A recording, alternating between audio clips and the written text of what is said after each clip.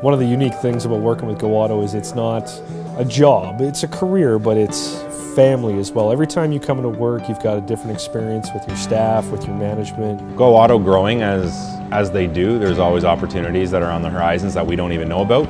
And when they come up, Go Auto likes to hire from within. Whenever you have a group of individuals that have years and years of experience, you seem to kind of weed through the guys that are mediocre, and they seem to have some of the best guys working here within the group. I mean, it goes to show with the success that they've had.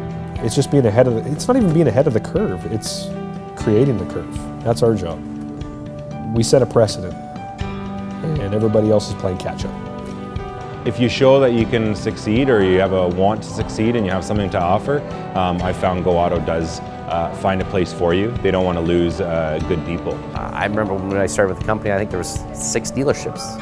Now there's 34 dealerships, so I mean, in my short tenure with the company, to grow by that many dealerships and that many people, it's staggering how fast we are growing. Seeing somebody that started out on the lot and becoming a general manager is, you know, from the mailroom up to the president's office is not something that's common these days, but at Go Auto it does happen. They empower you to do your best.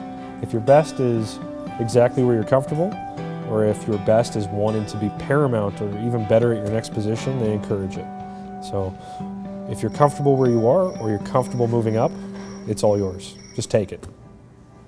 The group is growing exponentially and becoming quite a force in the industry. They think outside the box and start doing the go-kart, and then we have other groups or other dealerships doing something similar. I mean, they're trying to copy a formula of success that, you know, these guys obviously know how to make work, and you know, they're attempting to try to follow suit, but I don't think that they're having much luck. I like to consider myself a small but important piston in an ever-growing engine. The people around here, everybody's happy. Everybody's, you know, excited to come to work. I enjoy waking up at 7 in the morning to come to work. And I don't know if it's maybe the way they structured the company. We get the job done and we're happy doing it. I think really the thing that sets us apart is taking time to find the right people, and the people that will work well together and that really want to be happy to help, trustworthy, and team player. And if I can answer yes to all 3 of those things, you're hired.